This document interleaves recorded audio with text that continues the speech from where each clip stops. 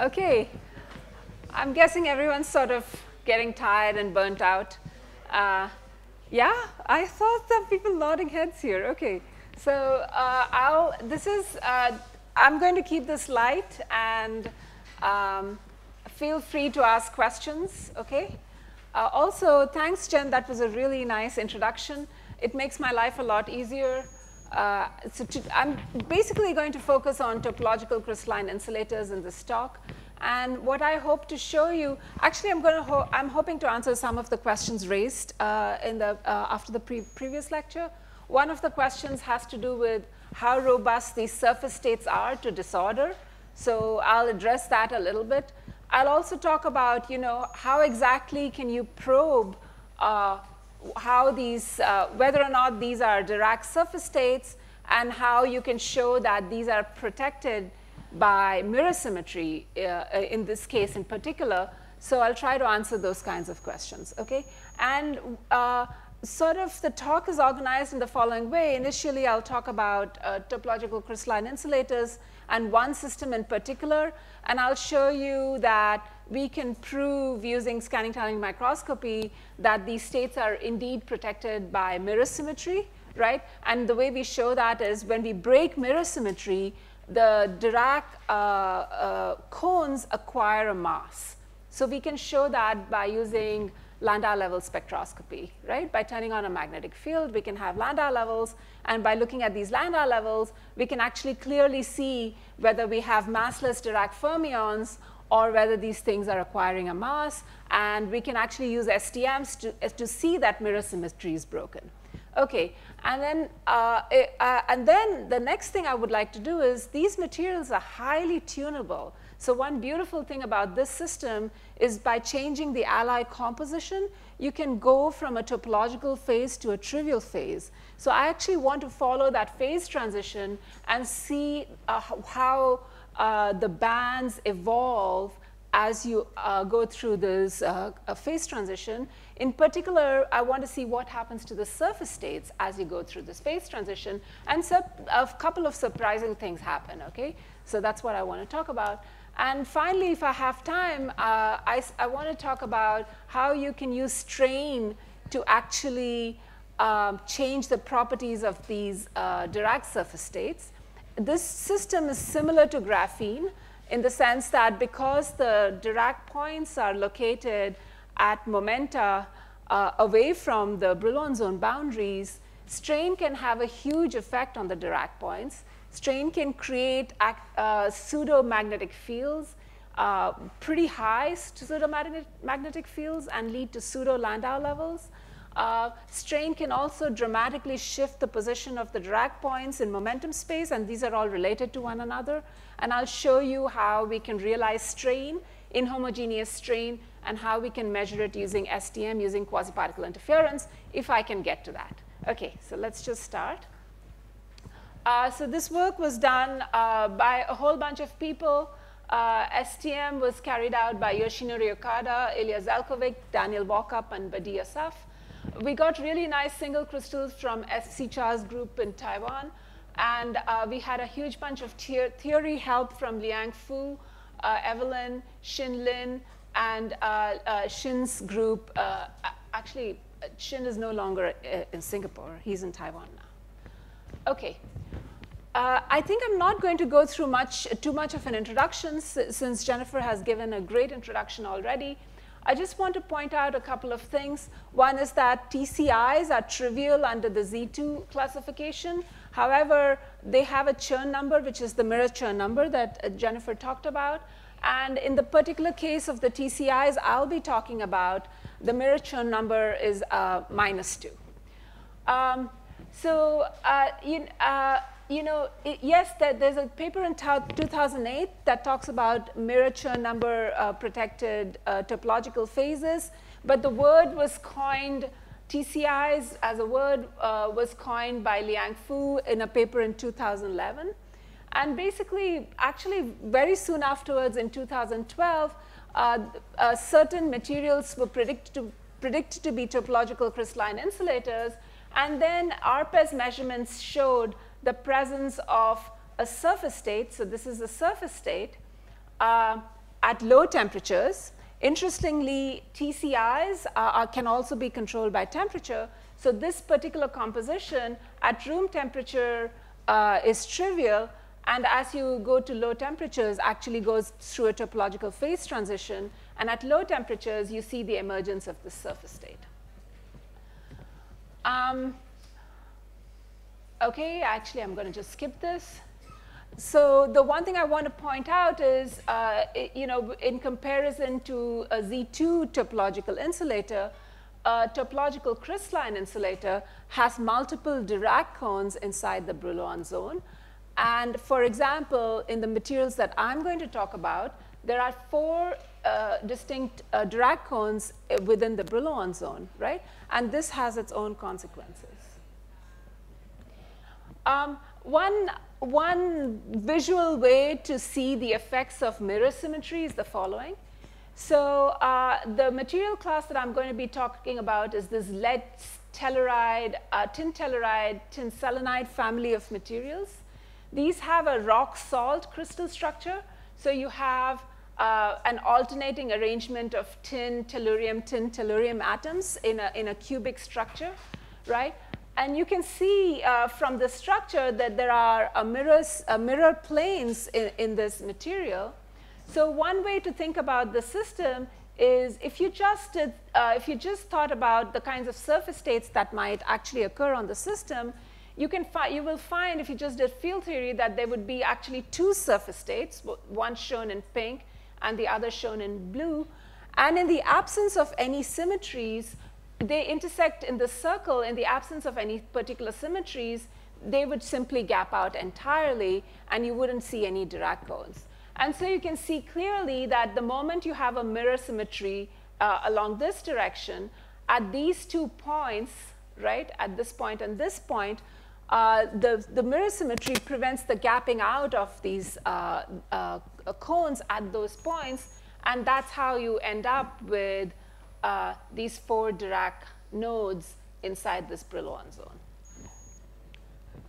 OK, so here's the sort of theoretically predicted band structure, and here's ARPES data. This is close to the Dirac points, so these are actually the 4 Dirac points.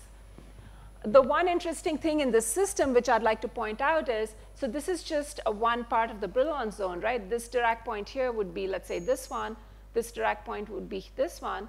So here is a nice Dirac cone right at this point.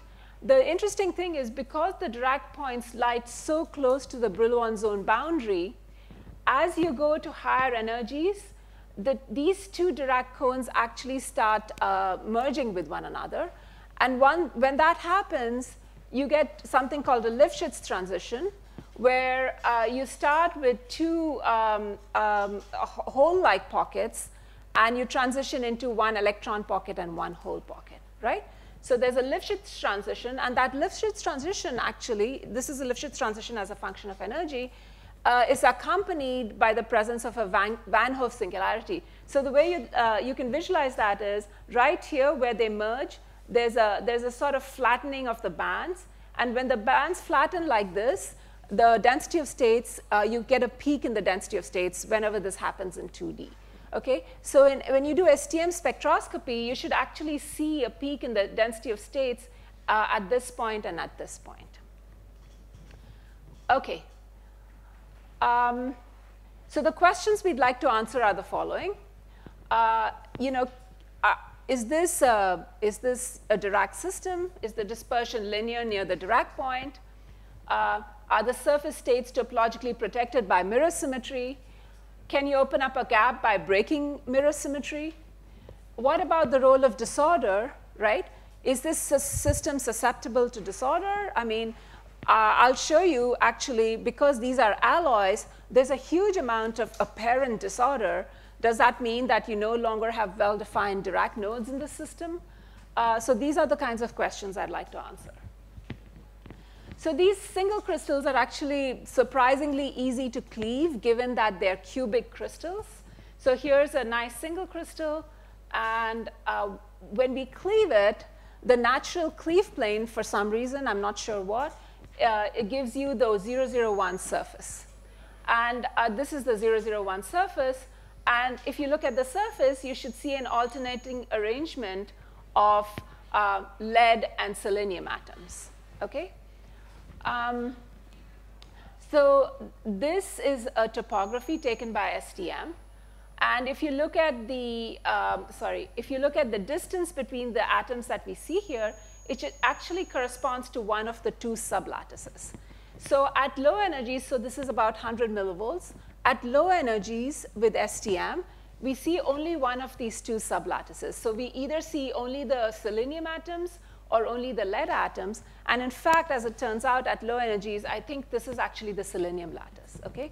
And what I'll show you later is that if you increase the STM bias to about 1 volt or something, you'll see both sublattices. And actually, that tells you something really important. Okay. So if you sit at any one point here in this material and take a dI/dV spectrum, it looks like this. The beautiful thing about this system is you can actually see the consequence of linear dispersion directly in the dI/dV spectrum, right? So you have linearly dispersing states, and if you ask yourself in 2D what the density of states should look like, it should look like a straight line, and in fact, that's what we see here. So this here at around minus 50 millivolts below the Fermi energy is where the Dirac point lies in the system, and these are the two Dirac cones. Sorry, I pressed the wrong button. This is the Dirac cone. These two peaks in the density of states are the Van Hove singularities associated with the Lifshitz transition. So if I were to compare this band structure with my spectrum, what I would find is that the minimum of the spectrum should correspond to the Dirac point. These two peaks should correspond to these two places where you have a flattening of the bands due to the Lifshitz transition. Okay, so now let's use scanning tunneling microscopy to probe the Dirac surface states in the system, and let's see what we find. So what we do is we turn on a magnetic field, and as you all know, when we turn on a magnetic field, electrons follow cyclotron orbits, and in a band you have, they fall into these discrete levels called Landau levels.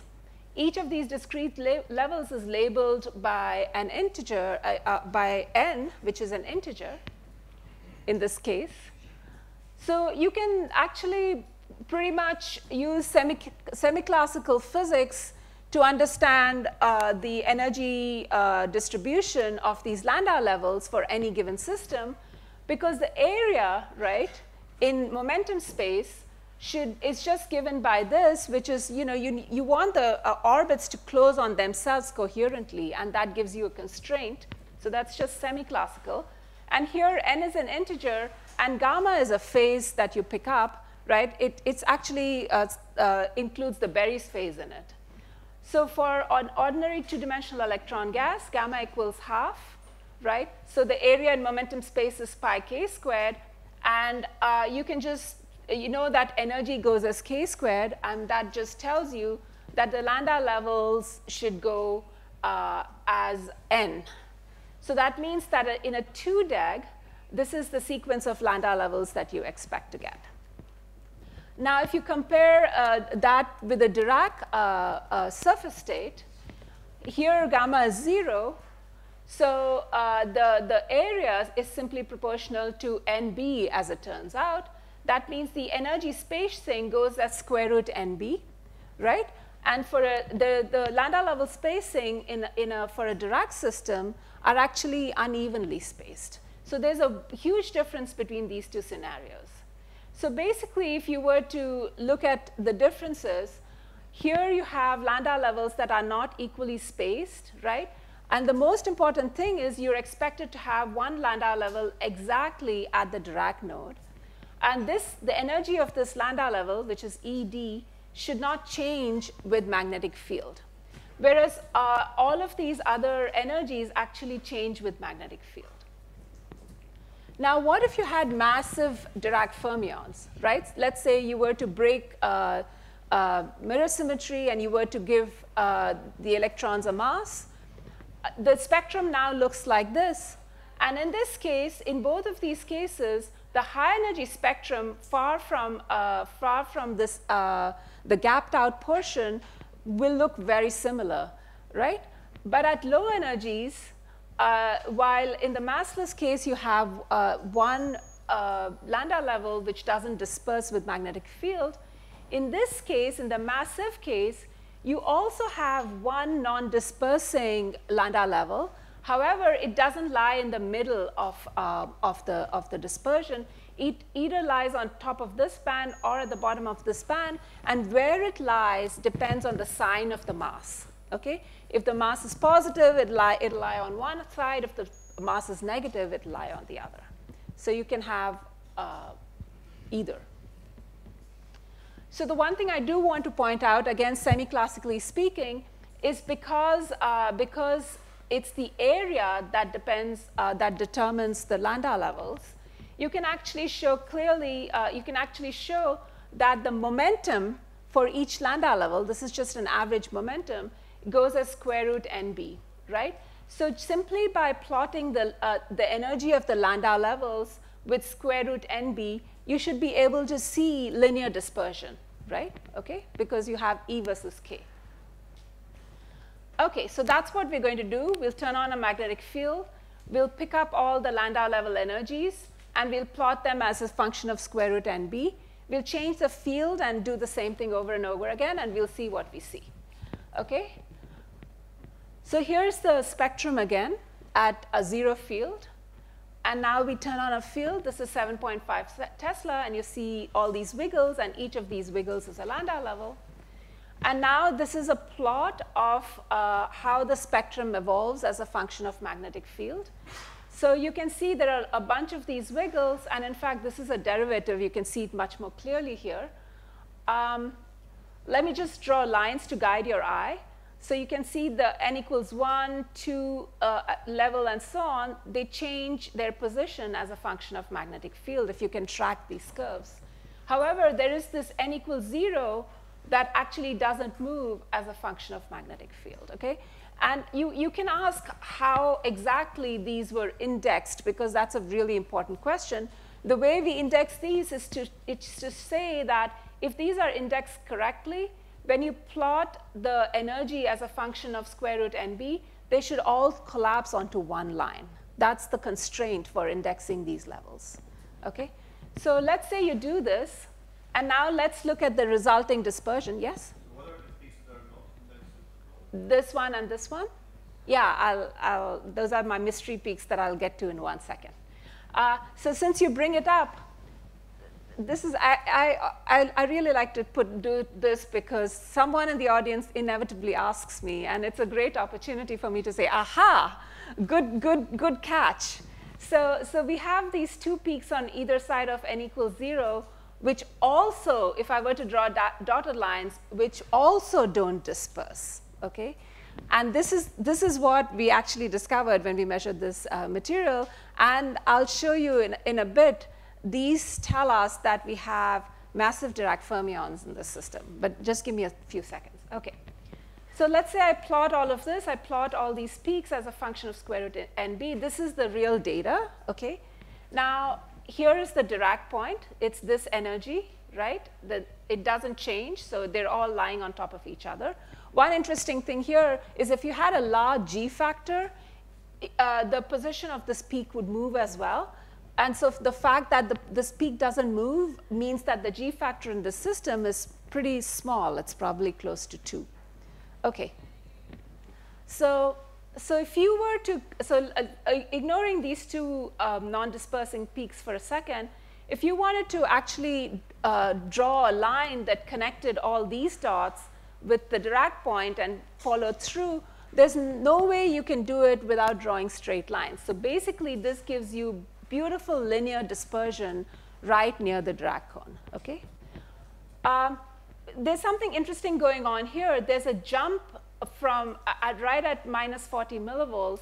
And in fact, if you look at what's going on, this part of the Dirac cone is here at low energies. And at high energies, this actually is above the Lifshitz transition.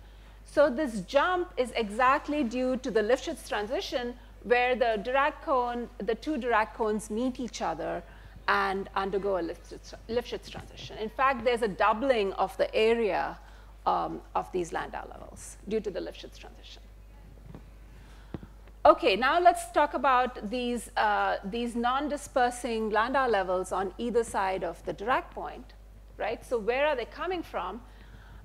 There's no other choice. There's no way to get non-dispersing Landau levels except to imagine that we have somehow, in addition to having massless Dirac fermions, which give you this peak, we also have massive Dirac fermions, which give you these two peaks. And in fact, we not only have massive Dirac fermions, we need to have two different masses, a positive mass and a negative mass, right?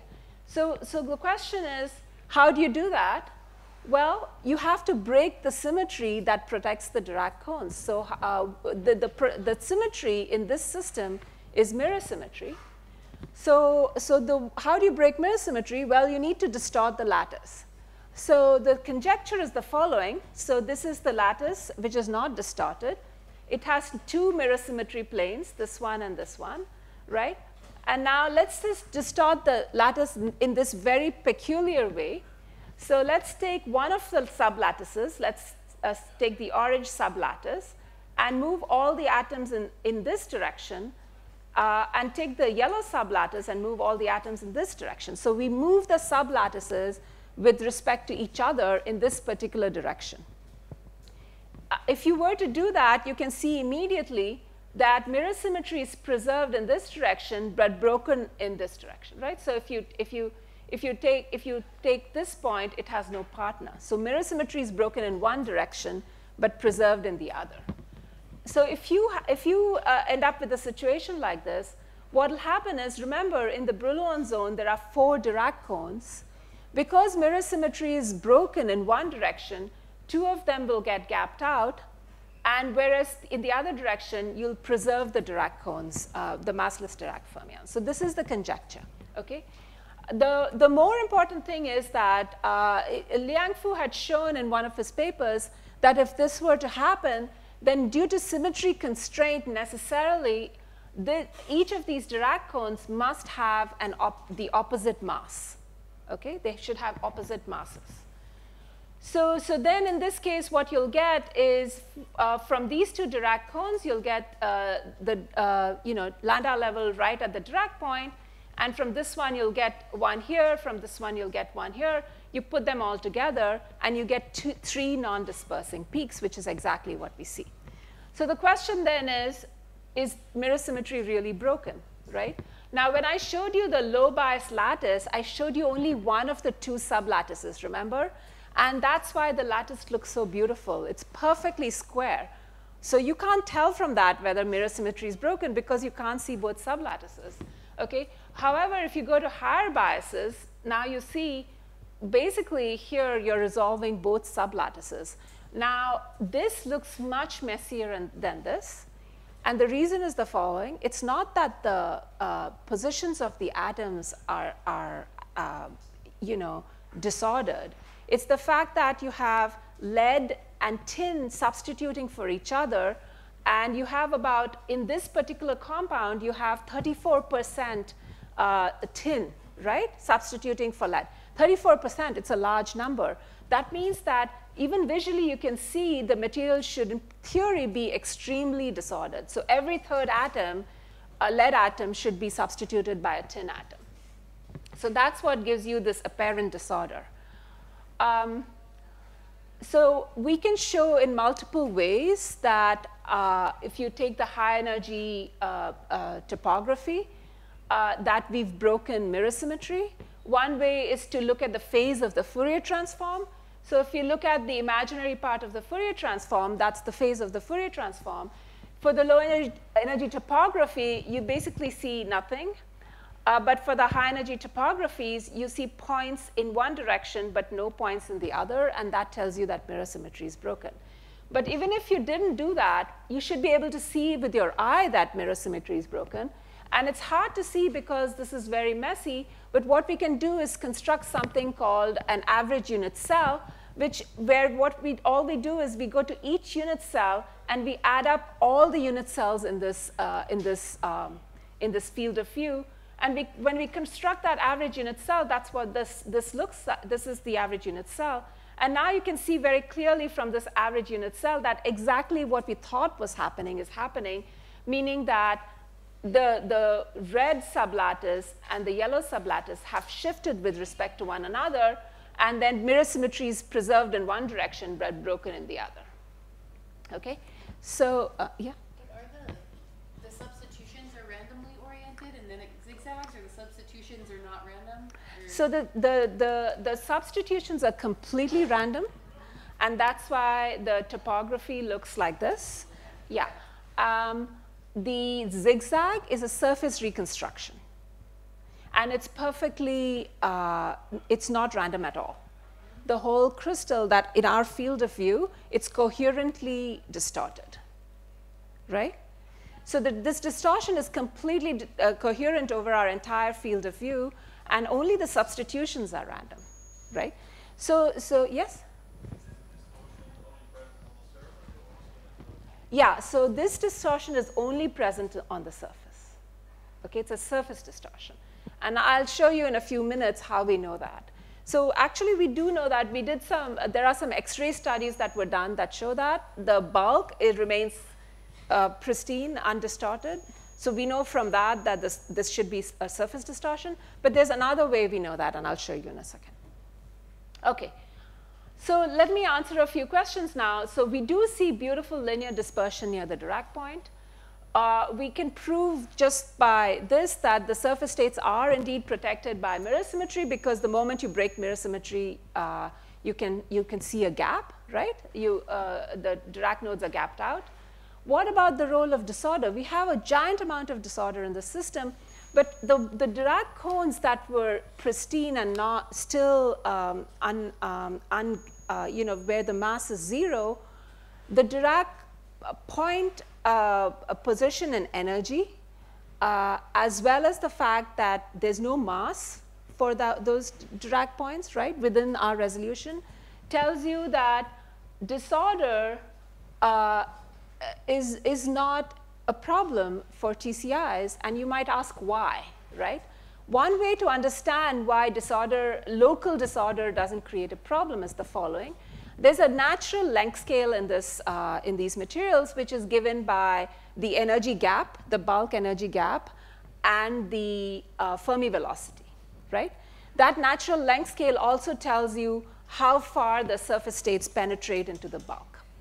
So the idea is that as long as if you average the disorder over that natural length scale, if you restore mirror symmetry, then the Dirac node continues to be protected.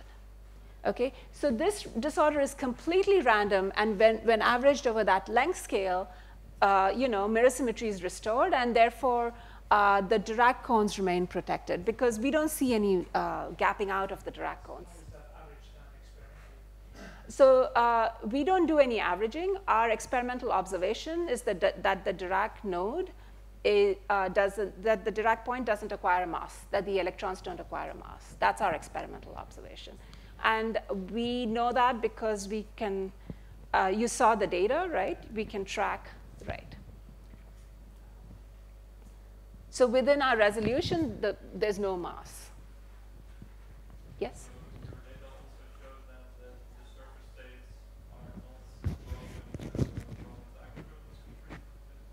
Say that again, please. But if you break the time reversible symmetry, then the surface states will be converted. So these are not necessarily, we don't break time reversal symmetry in this system.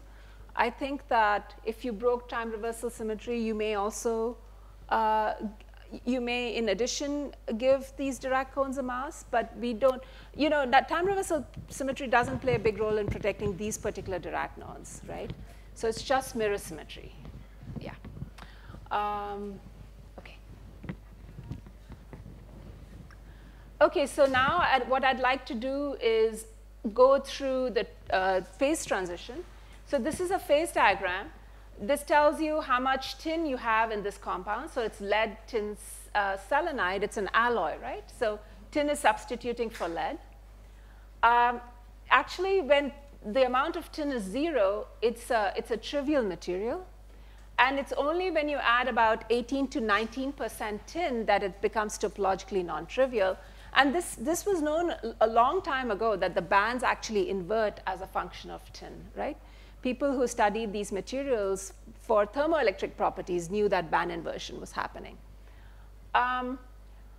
So what I'd like to do is basically ask the following question. Can we see this transition, and what does it tell us? So on the topologically non-trivial side, you have these two Dirac cones, this one and this one, right? And this is sort of the Lifshitz transition. As the bands get closer together, the bulk bands get closer, these two bands, these two surface states should actually start merging with one another, right? You can see that visually. And the question is, what does this look like at the critical point? And then what does this look like on the trivial side? There has to be, we have to be able to, sort of continuously go from one side to the other. So we need to answer this question. So let's see what happens. And I'm going to still use Landau level spectroscopy. I'm going to simply march through these 4 compositions. And one of them is a critical composition. OK, so this is one of the topological samples. You can see, you turn on a magnetic field, you see all these Landau levels. These are the 2 mass peaks, and this is the peak at the Dirac point, right? And now let's do the following. Let's go to the next doping, which is going now more towards the trivial side. And you can already see there's a change. First, the position of the Van Hove singularities has moved inwards, as you would expect for the 2 Dirac cones to be getting closer to one another. The second thing is, interestingly, the position of the mass peaks has also moved inwards, okay? And now let's do the critical composition. For the critical composition, we no longer have the Van Hove singularities, right? And that makes sense because the 2 Dirac cones are now sitting right on top of one another, okay? So we have only, for us doing Landau level spectroscopy, we see only one of the Dirac cones in that sense. We see both together, if you want to put it that way. We still have a Dirac point. We have a peak right at the Dirac point. However, it's a bit broad. It's broader than the topological, what you see in the topological phase. OK, and now let's go to the trivial phase. We still see Landau levels. That means it's got a surface state. So the trivial material has a surface state. However, right at the Dirac point, there is no peak in the Landau level spectroscopy. So we've transitioned from having Dirac cones on the topological side to having a surface state with no Dirac point, okay? And now I can play the same game. I can collapse all the data by plotting energy as a function of square root NB, right? So this is the topological side. And you can see the 2 Mach peaks. You can see the Dirac point. And this is the dispersion. This is still topological. This is the critical point, right? This was the smeared out Dirac point. Still, it lies nicely on something that looks like a Dirac cone, right? It's just smeared out. So I don't understand this very well. And on this side, what we see is something that looks like Rashba split Dirac cones, okay? So that's how the material transitions. All right, okay, but the interesting thing here is that the mass is going down as you get to the critical point, and the question is why, right? So this is our picture. This is what is happening. These 2 things get closer and closer. This is the critical point. And then on the trivial side, you get the Rashba split surface states. So what's going on with the mass? If you look at the mass, it's getting smaller and smaller. And in fact, this is a plot of the mass as a function of tin composition. It goes to 0 right at the critical point. But then the question is, why does it steadily get smaller? And one of the possibilities is that the magnitude of this distortion is actually changing. Remember, this is a surface reconstruction, and each point here is a different alloy. And perhaps as you're changing the alloy composition, the distortion is getting smaller and smaller, right? That means maybe the mass would get smaller. But in fact, we measured the distortion for all of these alloys, and the magnitude of the distortion is pretty similar across the entire composition. So then the question is what's going on, because the mass is changing a lot and the distortion doesn't change at all. The other possibility is the following.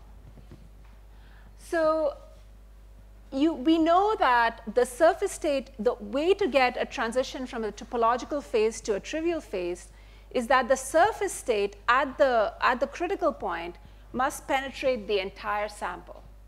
So the surface state penetration depth actually goes in this fashion. This is the Fermi velocity, which actually doesn't change much, by the way, as you go from one side to the other. This is the gap, the bulk energy gap. So you can see, basically, just by looking at it, is that the surface state penetration depth should exponentially increase as you go towards the critical point, right? And so the idea is the following. Our distortion happens only on the surface. However, the surface state penetrates more and more into the bulk as we go towards the critical point. Therefore, the fraction of the surface state electrons that are actually sampling the distortion gets smaller and smaller. And that's why the mass gets smaller and smaller as we go towards the critical point. So we did some simulations, and we did some first principles calculations as well, and we could show this might actually be the reason that the mass is getting small. Okay, so that's some of the stuff that we've learned by doing Landau level spectroscopy on these materials. And I want to talk about strain, and so before I do that, does anyone have any questions?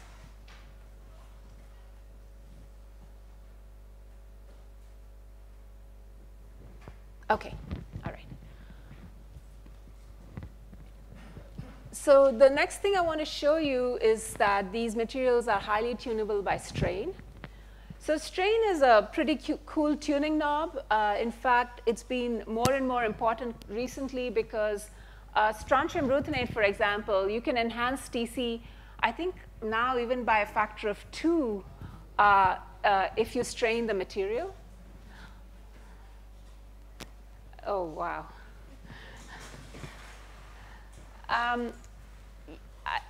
Mike Cromie has done some beautiful work on graphene where he's shown that if you have inhomogeneous strain of a particular kind, you can have giant pseudomagnetic fields of up to 300 Tesla. And in fact, before we started doing this work, there were a whole bunch of theory predictions that showed that in TCI, strain should do something very similar to graphene. It should shift the momentum space. In fact, it should create pseudomagnetic fields. And different from graphene, because the Dirac nodes are shifted away from the Brillouin zone boundaries, it should actually shift the momentum space positions of these Dirac nodes. And in the extreme case, it could create a topological to trivial crossover. So the idea is that as you strain the material, the Dirac nodes should move in momentum space. And with STM, we should be able to measure this. Okay? So let me just say one quick thing. If you move the Dirac points in momentum space, right, you go from a Dirac point at some k to k plus delta, this is exactly like having a vector potential.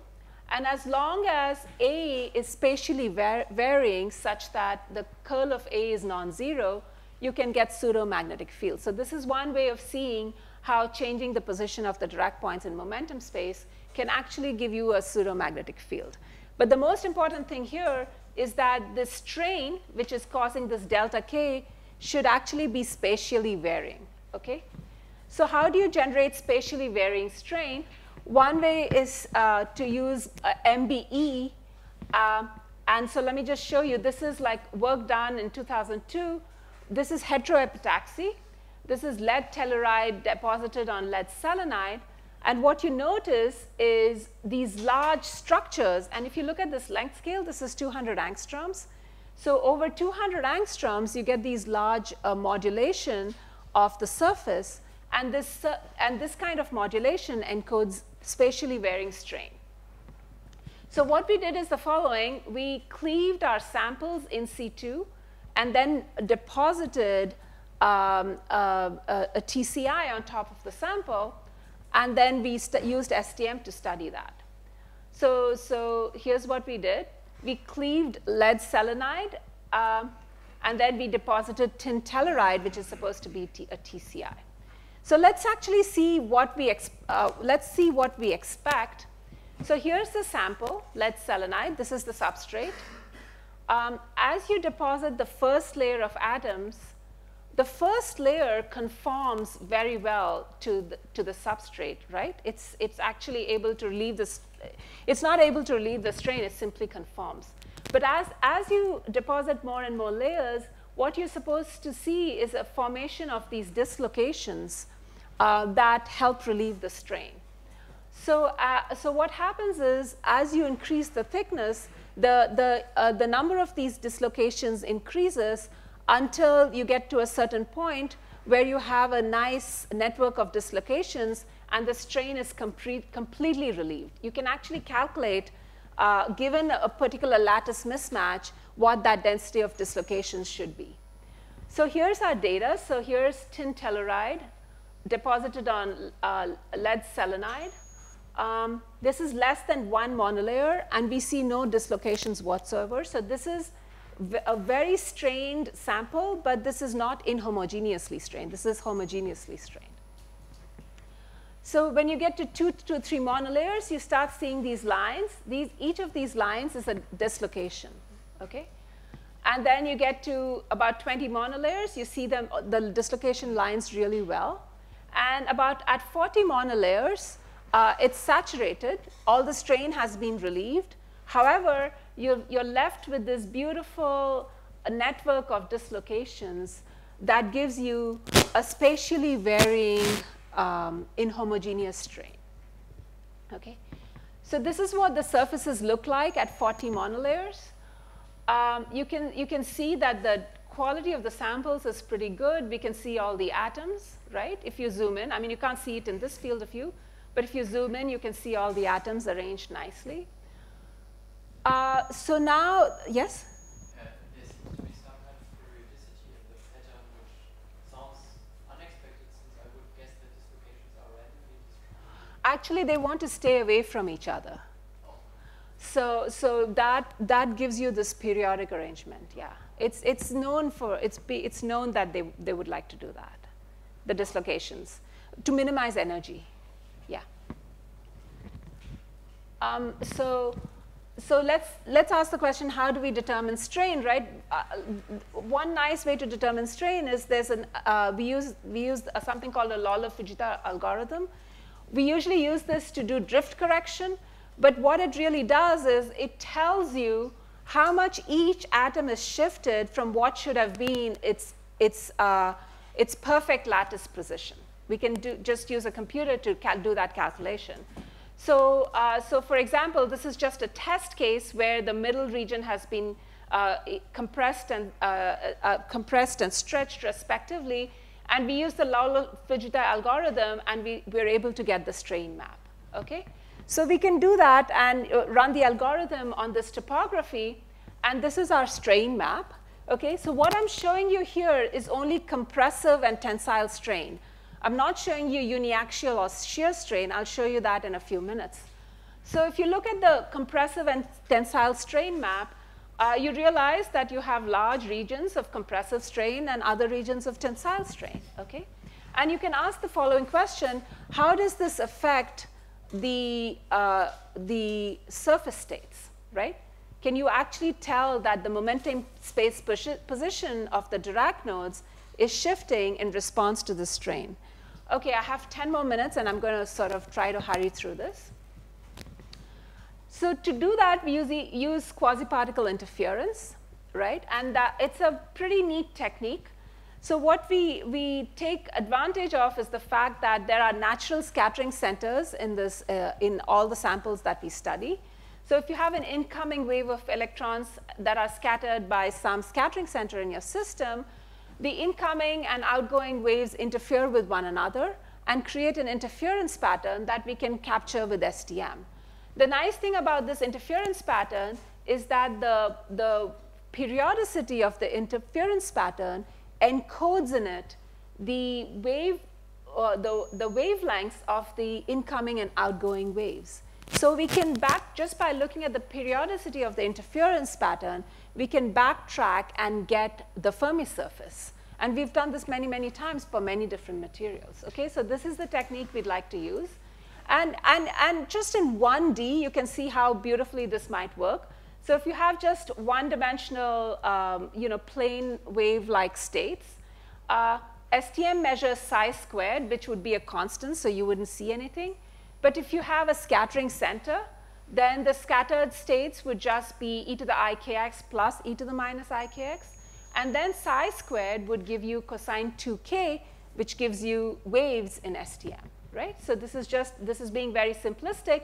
In general, what we measure is just the cosine of the incoming minus the outgoing wave vectors. Okay, so this is just an example. This is copper 111. This is a dI/dV map. If you take a Fourier transform, you get the Fermi surface. But actually, this radius is 2k, right? And if I were to do this as a function of energy, I should be able to get the surface state dispersion.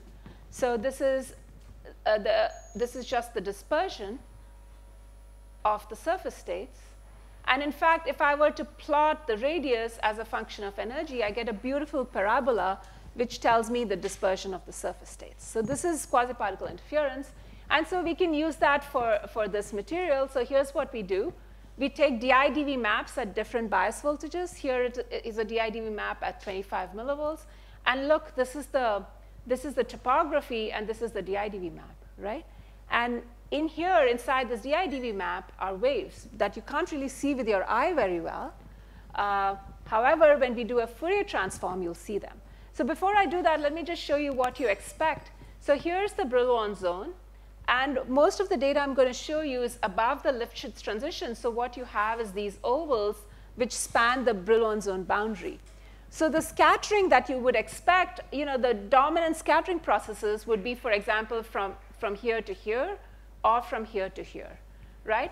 And to sort of, as a first guess for what you should expect, what we always do is take the constant energy contours and do an autocorrelation. And that gives us all the possible scattering vectors we could see. So the autocorrelation of this looks like this. Okay? And now, so let's now look at the data. So this is the Fourier transform of our data. And you can see pretty much that these Q vectors, what I've labeled Q2 and Q1, you can see very nicely. So here's Q2, here's Q1. And the shape of this, it looks very similar. Okay? All right, so let's do this as a function of energy. So this is Q2, this is Q1, and we're going to track this as a function of energy. And you can see the dispersion, right? And now I can plot the dispersion for that field of view, and I get straight lines for both Q2 and Q1 approximately. So this is the dispersion. OK, now how do I figure out what the effect of strain? What we do is we have the strain map. And so we create a mask using the strain map, and we place the mask on the dI/dV map, okay? And now you have red regions which have one kind of strain, and blue regions which have another kind of strain. And then we take a selective Fourier transform of only the red regions or the blue regions, and let's see what we see. So when we do that, so here are the Fourier transform of only the red and the blue regions, and you can see with your eye immediately that the Q vectors are different. So this is smaller than this is smaller than this, right? And if I were to take a line cut, you can see that quite clearly. These two peak positions are different. And then you can do that as a function of energy. And if you were to plot that, you get two parallel lines, right? So the compressive and the tensile strain regions have been affected by strain. The dispersion has changed. So the problem with this is you can't tell whether the dispersion has shifted vertically, because perhaps the strain also goes with a potential modulation, in which case the dispersions would shift vertically, or perhaps exactly what was predicted by Liang-Fu is happening, in which case the Dirac cones are moving in momentum space. In order to distinguish between these two scenarios, we can do something more. Because we have all the positions of the atoms, we don't need to constrain ourselves to compressive and tensile strain. We can actually calculate the uniaxial strain as well as the shear strain. And in fact, what we can do is we can calculate the entire strain tensor as a function of position. Okay? So this is your topography. This is the diagonal component of the strain tensor. This is the other diagonal component. And these are the two off-diagonal components. And using these components of the strain tensor, we can calculate the compressive strain as a function of position, which looks exactly like I showed you before, compressive and tensile strain. But we can also calculate uniaxial strain, and this is our uniaxial strain map. Now, you might wonder how you can have both compressive and tensile strain as well as uniaxial strain in the same sample, right? And here's how it works. If you zoom into some region, this is where you have isotropic compression. You have isotropic stretching here. And here's where you have uniaxial strain in one direction. And here's where you have uniaxial strain in the other direction. So I think if you think about this carefully, you'll realize that in order to accommodate this, this modulation, this is what the lattice needs to do, right? You have all kinds of strain in this system. OK, so now we have a cool thing we can do. We can actually map out the Fourier transform not only as a function of tensile and compressive strain, but also as a function of uniaxial strain. And then we can see what we see. So here's a movie. So what I'm going to do is this is a masked area. I'm going to move the mask from a region of high compressive strain to high tensile strain and so on. And we should see what happens to the corresponding Fourier transform, right? And you can see that if you move between tensile and compressive strain, all of these things move together. I'll show you again. So the peaks in the Fourier transform, they all either, oops, I didn't mean to do that. They all move in and out together. So in and out and in and out. OK. And we already saw this previously, right? And now I'm going to skip this in the interest of time. Let me just show you. Oops, what happened to my uniaxial strain? This is uniaxial strain. Now, uniaxial strain means that you're stretching two of the atoms and compressing in the opposite direction. So correspondingly, in the Fourier transform, what you would expect to see is that while two of these peaks go in, the other two should go out. Okay? So I'm moving the mask across regions of uniaxial strain, and you can see that these two go in, these two go out. You can see it here as well. I'll play that again. Okay? So basically, we can use this data to not only get a qualitative view of what strain is doing, but also because we can plot the change in the momentum space position as a function of strain, we can get quantitative estimates of the effect of strain on the Dirac nodes in the system. And in fact, so we fit all our data, and this is our quantitative estimate of these constants, alpha and beta. And basically, it's pretty close to what theory predicts for lead telluride for alpha. OK, so I've sort of run out of time. I have only 30 seconds left. And I don't want to go into this, but we found something really surprising when we did this. We found that the uniaxial strain showed an orthogonal effect, meaning if you stretched in one direction, the Dirac cones in the perpendicular direction would move out, right? And so there's actually a reason for that, and that has to do with the orbitals in the system, but I don't want to go into that. Thanks for your attention.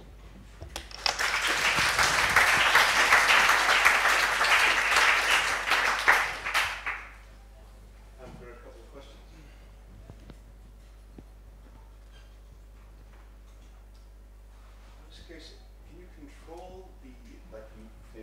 microscopically strain the sample to control the size of the 0.5 and the 0.8?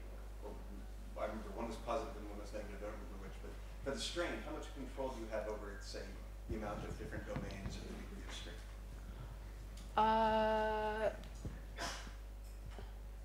Control over. Well, for example, could you make a region where the strains were like somehow I couldn't tell how much you can manipulate the amounts of strain by other things you can do. Yeah, no, actually, so there are a few interesting things there, right? You could homogeneously strain the system, Yeah, exactly. and check this. But the problem with that is, unless you have a way of doing this in situ, you would be looking at different samples, right? So if you want to get inhomogeneous strain like this, which is supposed to give you pseudomagnetic fields, then this is one way to do it. We could control the amount of strain. We just stopped at 40 monolayers where the strain had healed and all you were left with was the supermodulation. We could have stopped earlier and the strain would be different. Yeah, so in that sense, we can control it just by stopping earlier while growing the film.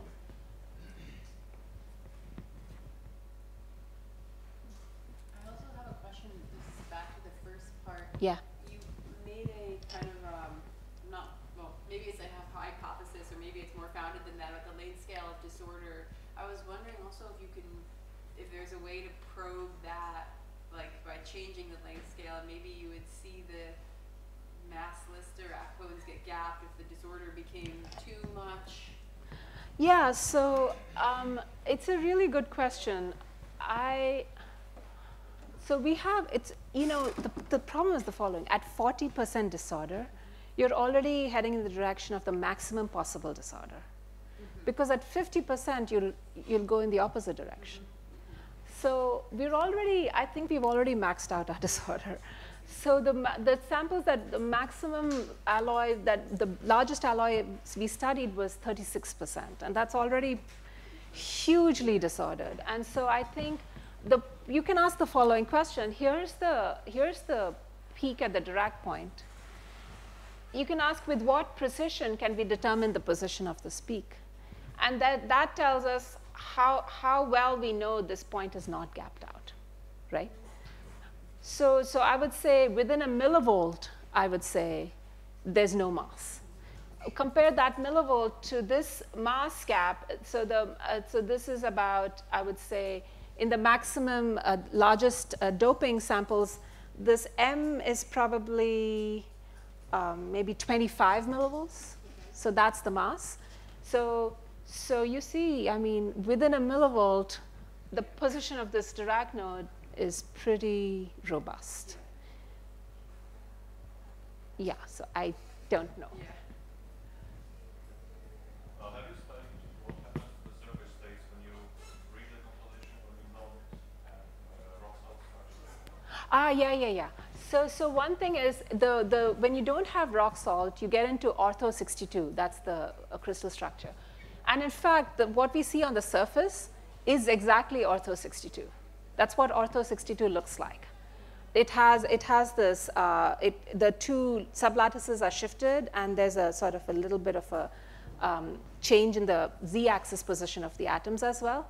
And I would say if mirror symmetry is broken only in one direction, then perhaps you would still see Dirac cones in the other direction. I don't know. I know that theory predicts that it's topologically trivial. But we can't go any further in that direction. I think we would have to start in the, I think there's a miscibility limit at around 35% of tin.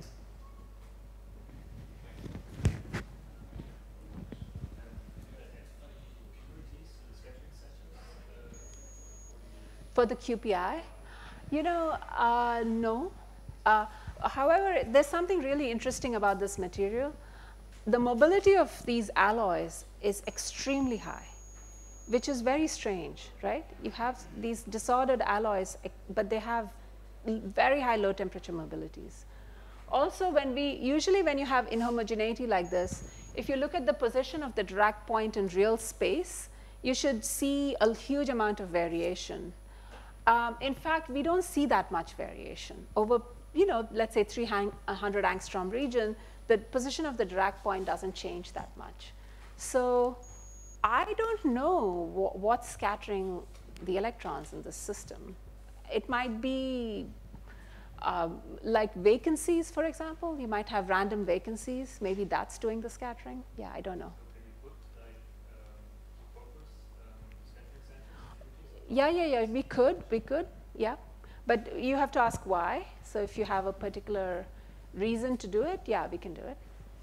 Just to see if the QPI pattern becomes like. The QPI should get stronger up to a certain point. We've seen this before in other materials. Yeah, if you add impurities. In fact, sometimes we have to deliberately add impurities to get better QPI.